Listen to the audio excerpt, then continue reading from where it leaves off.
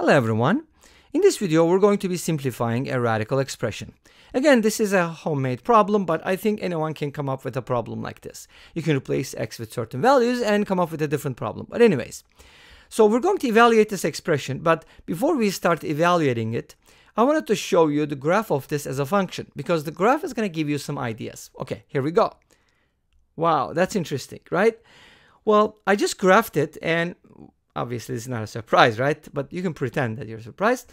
It's a horizontal line. How come we have a really complicated looking function with radicals and it happens to be something that looks like a horizontal line? We may not necessarily know it is a perfectly horizontal line, but at least it looks like one.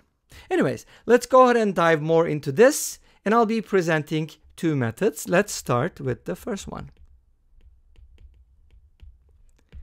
For my first method, I'm going to set the numerator equal to something. So suppose square root of x plus square root of x plus square root of x minus square root of x, a lot of square roots. Let that equal s.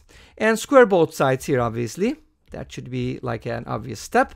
If you square both sides, you get x plus root x plus x minus root x, and then from the 2ab you get 2 times the square root of x squared minus x, using difference of two squares. And that equals s squared.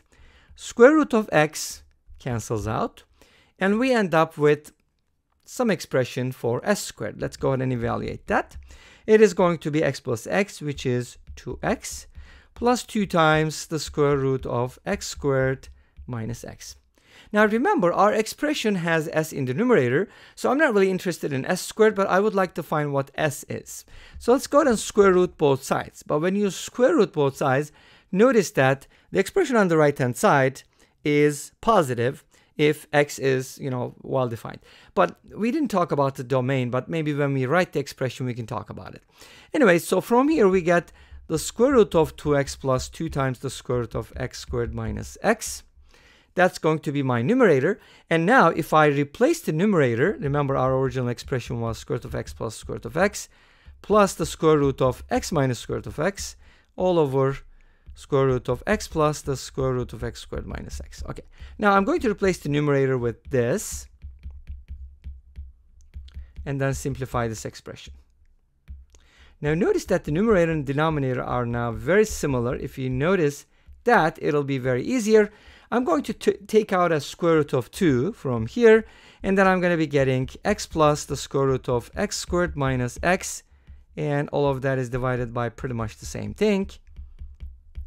And from here, these two expressions cancel out, obviously, provided that they're not 0, and we end up with square root of 2 as our answer. That's why our expression was a horizontal line when graphed, because we get a constant function from here, or a constant value. All right, great.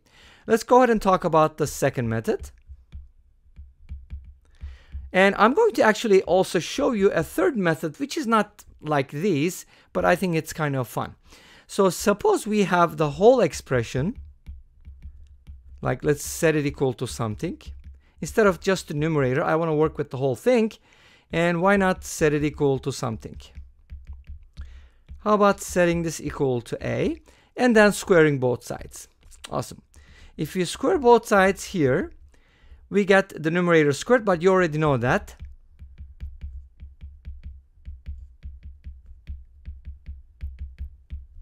And the denominator, when squared, is just going to lose the outer square root, and that's going to be the answer. So let's go ahead and simplify this one more time. The numerator is going to give us 2x plus 2 times the square root of x squared minus x, and that is divided by that. And notice that here we have a squared, and the numerator can be factored. And after factoring, we notice that you can simplify this, and we end up with a squared equals 2. You got to notice that a is a positive quantity because everything is positive. Therefore, from here, a is what we're trying to evaluate, is equal to square root of 2. Great. So let's go ahead and talk about the third method real quick. Our third method is quick and fun. Now, we're going to suppose x equals 1. Now, before that, maybe we should talk about the domain of this function. Now, notice that x needs to be greater than 0, but not only that, Not only that, we also need that x minus square root of x greater than 0. So therefore, x greater than or equal to 1 is going to work.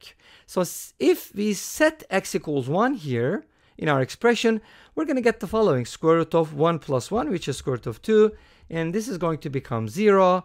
And then we're going to divide it by square root of 1. And the answer is going to be square root of 2 as before. So it's kind of like a quick method, especially if it's a multiple choice problem and you know that the answer is a constant. Obviously, it's not like a proof or rigorous solution.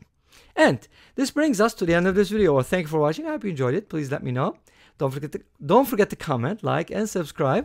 I'll see you tomorrow with another video. Until then, be safe, take care, and bye-bye.